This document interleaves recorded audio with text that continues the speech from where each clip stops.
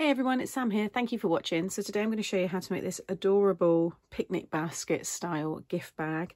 I've decorated mine with all the autumnal colours, but this would look great for all occasions. So I'm going to definitely revisit this in a different size for Christmas.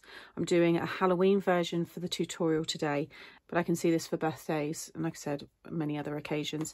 I've added the bigger handle here as well, because this one here, if you lift this, it will reveal lots of mini pumpkins. So I kept this as a surprise. I did give a sneak peek of this during my card tutorial, which was the previous video, and I show you how to make this card here. So these two are matching, so these are going to be given as a gift together. But inside each of these little pumpkins is one Lindor chocolate, and I just think they're super cute. There's quite a lot in there. 2, 4, 6, 8, 10, 12, 14, 15, I think, 15, and then 16, I think. But obviously you don't have to add those. You can pop lots of other things in there. I'm going to be doing a Halloween version, and when I was doing that one, I think it would be really good if you'd done all these strips in red and they were like mini apples. So it could be like poisonous apples or something. I thought that was quite a good idea. Or you could do the apples and have it as a teacher's gift. So there's so many different ways I think that you can play around with this and decorate it, and hopefully you'll really like the tutorial. So let's get started. So the inspiration for this one has actually come from my handbags book, which I've been working my way through. I have a whole playlist of the gift bags that I've made from this book, but I also have hundreds of gift bags in my gift bag playlist as well. So I'll link those up here. But if I show you this one here, this is what's given me the inspiration.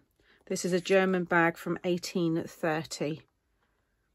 It just gives you a little bit of information there. It says this is a rare box bag, and it's decorated with scenes of the barracks and the city hall in Frankfurt.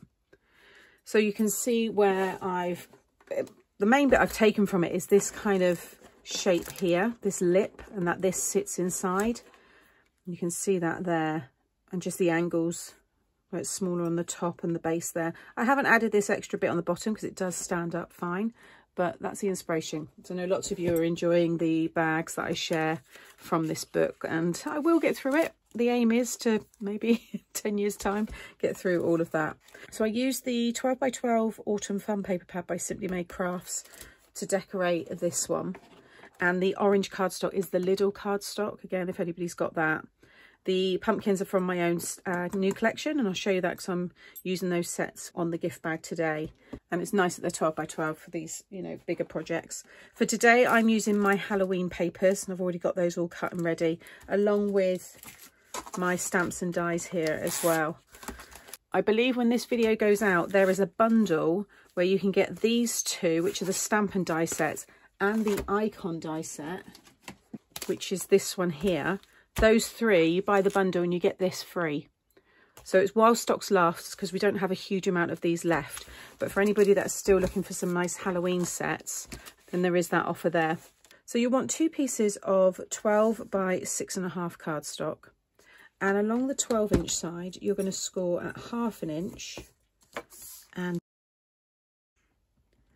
then rotate it so the 1/2 inch is at the bottom. And you're going to score at 1.5, 5, 5.5 and 6. Pop it back along the 12-inch side so the 1/2 inch tab is on the left hand side, and then you're going to score at 1.5 just to the first score line, 7.5 to the first score line, 9.5 to that first score line, and 11. Okay, hopefully you can just see those lines picking up. There we go.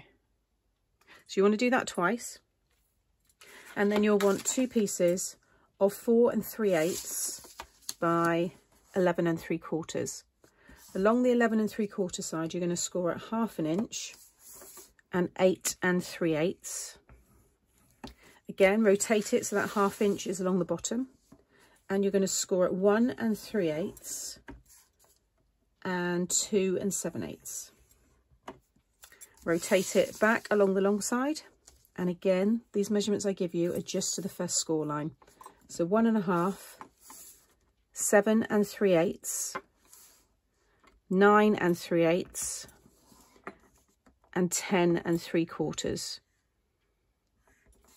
Okay, Again, do that one twice. Fold and burnish all those score lines, and then we're going to cut them so they look like this. So first of all, we'll start with the largest piece, and I'm going to bring this one in here. Now I have already stuck a little bit of this side down, but if I open it, you can imagine you've got your 3 pieces there, which are these 3 pieces here. So we need to do a little bit more scoring. Okay, so I'm going to keep this one in shot so you can see where I can use this as a reference to where we're cutting and scoring. So we need to do a few extra lines. So where you scored down to the first score line only, we need to do another score line from the bottom of that score line down to the bottom corner of the largest rectangle piece. So if I show you on this one, if I turn it up this way, you can see here where I've cut it all away, but that's the score line from the line where I just scored down to the first one. You can see where I've just scored across down to there. I'm going to take my ruler, pop my stylus down first, and then move the ruler so it's in the right angle and just score right down. Okay, so if I can see there's that score line, and then from the bottom just come down. Everything we score is within the largest rectangle. Then you're going to go across the next score line, and again just score down. Okay, and then now that's the big rectangle piece. Now you've got this smaller, more of a square here, and you've got your 2 score lines that come down there to the first score line. You're going to do the same. You're going to score down to here, and then score from the bottom, this one, down to the edge. And you can see that in this one. So there's that square, rectangle. You can see where I've scored down to create that shape. We're going to do the same on the smaller piece, but I'll go over that in a minute. We'll just get this all done first. So what we need to do next is cut away these pieces so that you're just left with the sections that are above the score line. So if you think of that as like a triangle shape, you're just keeping that square above it, and then here that long rectangle piece above it. So what I'm going to do is just take my pencil and put a cross in all of the bits that we're removing. So if I start here, we're going to remove the longest part of the 1/2 inch and then the little bit above it, then that one next to it, and then you've got that large piece. Then there'll be 2, you want to remove those, then keep that square, which is this one here, and then remove that last piece there. Okay.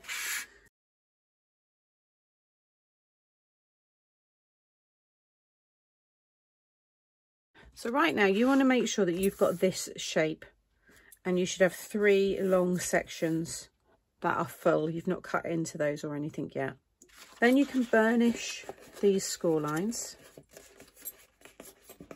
So you're going to make them all mountain folds. So mountain here, and then that one will become a valley in the middle so that the one next to it can be a mountain.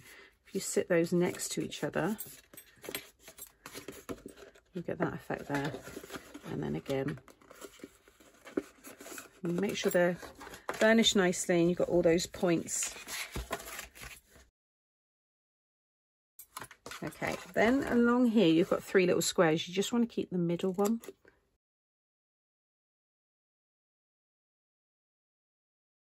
Then what you want to do is cut down all 3 here on that score line. Okay, so you just freed up that end piece. You want to fold it all over so you've got 2 on the inside, and you're going to fold that one back out.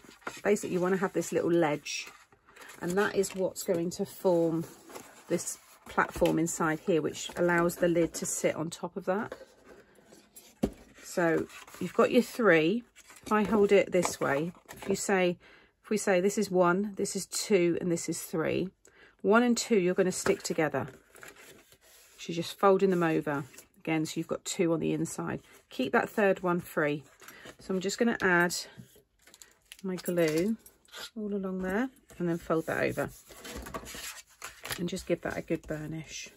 Okay, so you should have now 2 pieces like that. You can see on my original one I've got that extra tab, and then here. Sit them now side by side.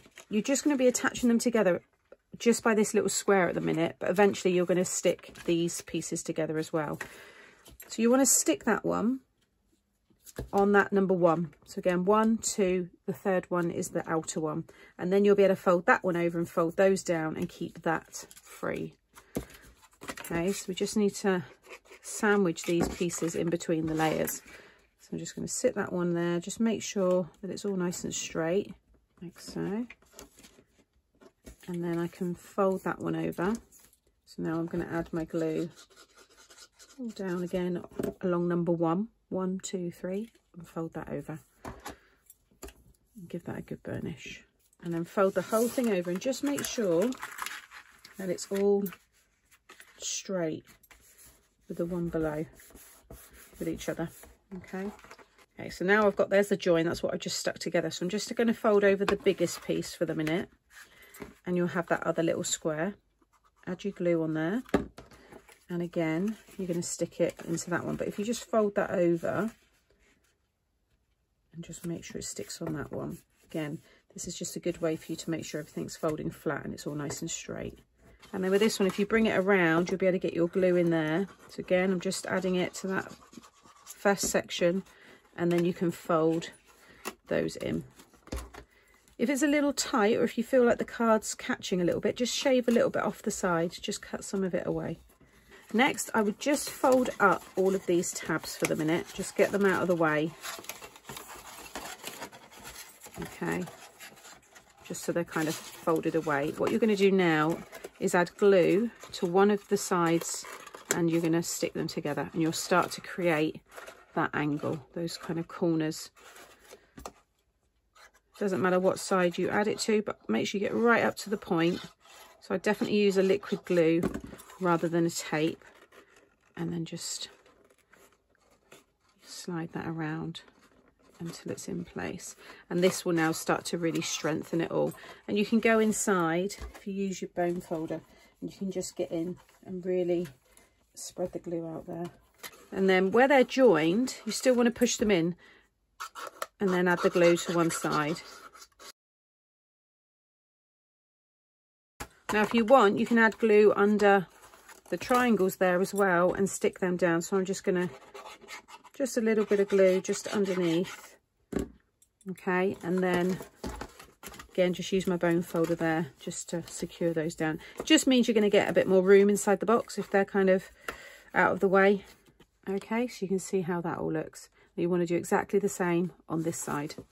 Okay, so you should have something like this, and then you want to decide which one you want to be the front. So I'm going to have this side. So I'm going to stick this one down first. I'm going to use my construction glue now, just so this is nice and strong. Fold the base down, and then you can just stick those down either side, and then add a bit more glue on top of those.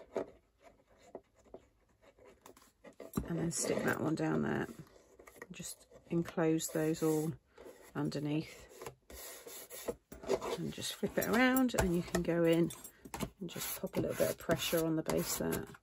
Now what we want to do is just add a little bit of glue into the corners of these pieces, but you want to leave the back one. Oh, and I seem to have missed a piece off there. Where did I do that then? And why is that the case? What have I missed? Right, sorry about that. I'm usually pretty good. So what I'm going to do, because I can't even, I don't know what piece I've cut away there. So rather than redo it all, because it's such a small piece, I'm just going to cut a little hinge here, just fold it in half. And then I'm just going to pop that in the corner, like so. There we go. I'm not too worried. It still looks lovely and neat from the outside. But this one here, this back one, you want to keep just as it is. So I'm just going to add a little glue just under this one here and there. And then just pinch those together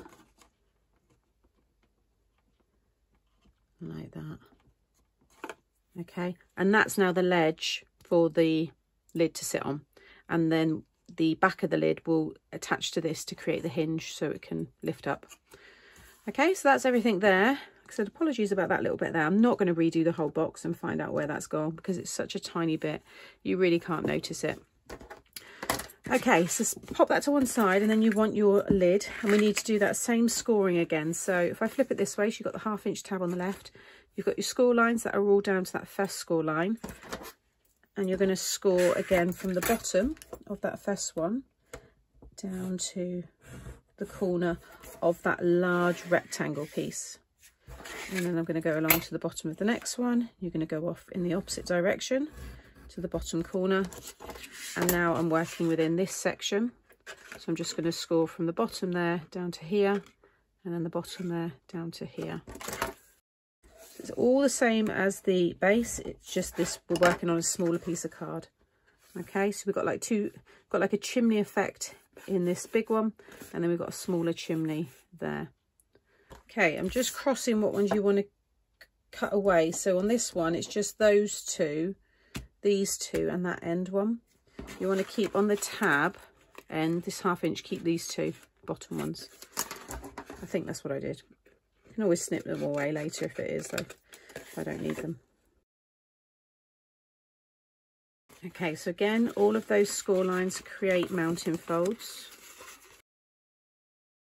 So we're actually going to remove the bottom piece of these two here. So remove the bottom one, you don't need that one. Okay, what's going to happen is this is the bottom, and that's just going to fold in and stick down on this piece and give us just a reinforcement. So you just want to just kind of roughly cut the same, it's 1 inch. So you're just going to cut across like that. Just make sure when it folds in, it doesn't hit the fold. Okay, it's just a reinforcement. So I'm just cutting about 1 inch, and then again from this side. I just want it to all be able to fold up inside without hitting the score line. So just fold it in and just make sure, see it's clear there, and that folds down fine as well. And again, that could have a little bit more taken off each side. So I'll bring in this one here, which I've already started to decorate, and I'll give you all the mats and layers in a moment.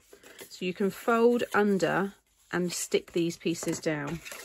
Okay, so I'm going to stick those all in because you're going to be attaching each one with this piece here. So I'm just going to use my construction glue on the bottom here and just fold that over.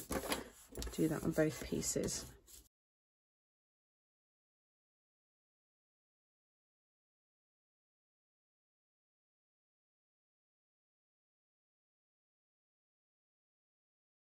Okay, with the 1/2 inch tab, just take a little wedge off of each corner. Okay, now we can stick these together. So take one of the little tabs there, add your glue, and you're going to stick that to the end of the other one.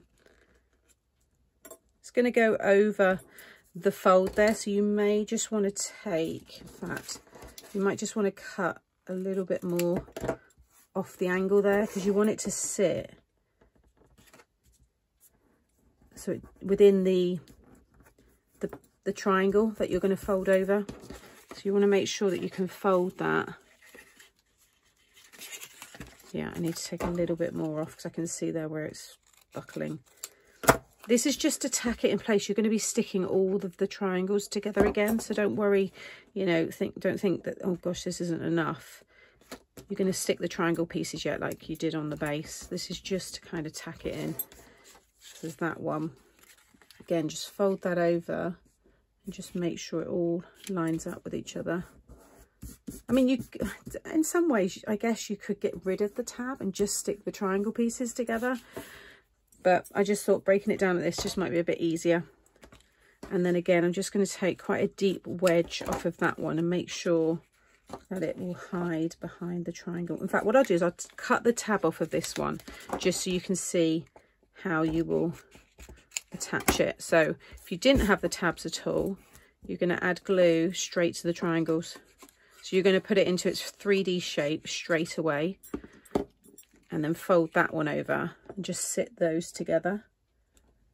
So you've got that triangle. So it's up to you. And then if I open that up, you'll see you start to get, you know, that angle of the lid there. So you can go in again and just give that a good burnish. And again, I'm just going to add a little bit of glue under the triangle there and stick that onto the short side, just so that, again, anything that you've got, because you can have the pile quite high because it can go into the lid, whatever the gifts are. And again, put my glue into that one and that one, and just stick those together. And you'll see there all starts to come together on the top. So do that again on the other side. So it's exactly the same as the base.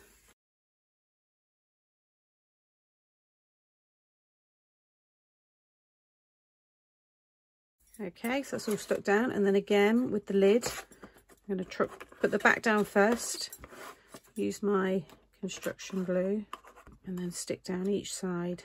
A little more glue on top, and then stick that one down. Again, if you've got anything overhanging, then you can just trim that off, trim a little bit off before you stick them down.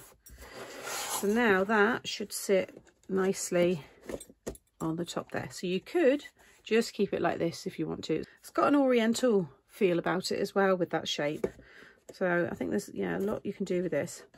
Next, we want to add glue to the top of this back one that we left free, and you're going to stick that to the back of the lid. So I'm just going to run my glue all the way along like so. And then this is probably the fiddliest part. You want to sit this inside, and then you want to fold that down. Actually, just thinking about it, you're going to have to cut a little wedge off the corner there, just because, again, you've got that angle. So just butt it right up and then fold that over. Just hold that there for a second. If you can get your bone folder in there, give that a real nice burnish. You want it right butted right down like so. And now it should just drop down nicely. Okay, so just make sure that glue is completely dry, and just work that fold. By giving it a good burnish, it just means it's going to be able to open nicely. So to decorate this very top piece here, I've cut myself a piece of 1 1/8 by 5 5/8. And then for the handle, I've got this piece here, which is 8, I believe. Yeah, 8 by 1. And I've scored along the 8-inch side at 1 7. And then just for some extra detail, I've scored at every score line within each of those 1-inch sections. I'm just going to pop a little curve on there and then just fold out the sides there. So we've got that handle, and that's going to stick on the top there. So that's what they will use to lift the lid up. If you want to have it so that they carry it, you might want to put some kind of fastening on there, or add the bigger handle. And I'll show you that in more detail in a moment. But I'm not going to be adding it onto this one. Just stick one down at one end there, and then the same with the other end there. Okay, this one I'm going to leave black, but on this one here, you can see I added the pattern paper. So you'll want to add a piece of 5 3/4 by 3/4 of an inch to cover that if you want. Now, if you want to add this handle, I've just popped a hole there and then popped a brad through it. This here is as long as you can get out. You might want to stick a couple of strips together, and it was by 3/4 of an inch. And then you can see how you can stick those in. So you would want to punch the holes before you put the lid in. You could get your hole punch in there, but I would do it before. Okay, so to decorate the other sides, I've got these pieces here. So you'll want to cut 2 pieces of 3 1/4 by 7 5/8 for the front and the back. For the side, you'll want 2 pieces of 3 1/4 by just under 3 1/4. Okay, literally just under. And then for these ones here, the long ones on the top, these are 1 1/4 by 7 1/2. And then for that one, I didn't write the measurement down for some reason. So that one is, again, 1 1/4 by 2 7/8. What you want to do, if it's directional, make sure it's the right way up and flip it over. And you want to come in at 7/8 of an inch, pop a pencil mark, and then again come in this side at 7/8 of an inch. And then you're going to cut that away. So you want to pop the pencil mark on your blade and then the point on the blade and snip away again here. And now you've got that shape. So you can see I've stuck that one there. So that one will go on the back there with a little border. And then with these ones, you want to come in at, it was just over 7/8 of an inch. It's just under 1 inch. It's that in between measurement. If I do it in centimeters, you're looking at like 2.5. It's literally just under 1 inch, okay, on each side. And then again, line up the pencil mark and cut that away. And you'll see how that will now fit on the end there. And then for this one, and you're going to come in at 7/8 at each end.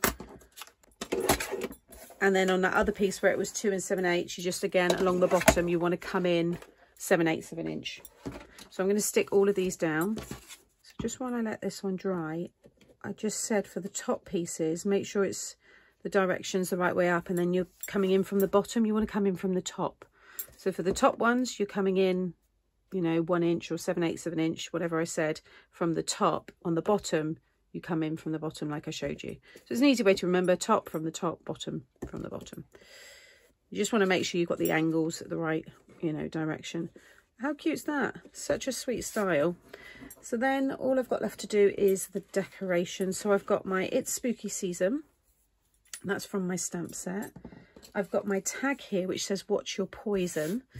So I thought It's Spooky Season down here, and then I've got some string that I'm going to use to attach that.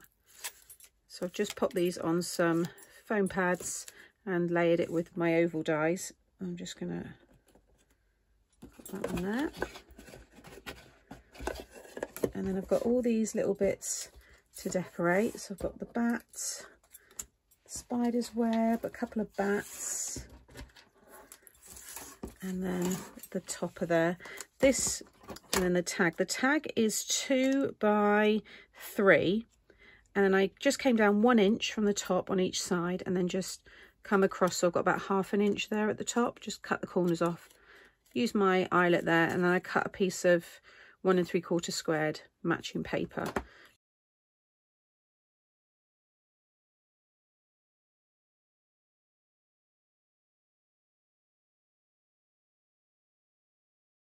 Okay, so that is the finished box there. Love this. I think it's just brilliant. And then that opens up.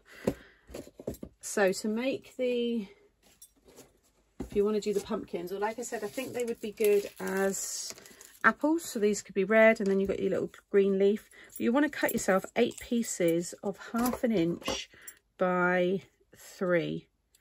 Okay, so I've got 8 pieces there. And then just holding them all together, I've got my hole punch here,